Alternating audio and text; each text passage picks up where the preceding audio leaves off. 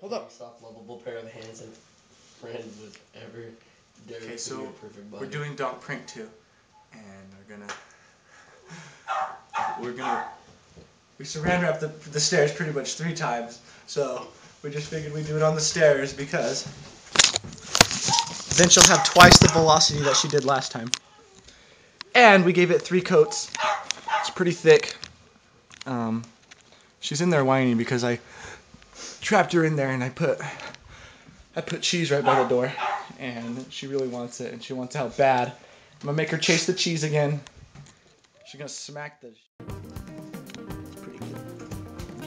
I'm going.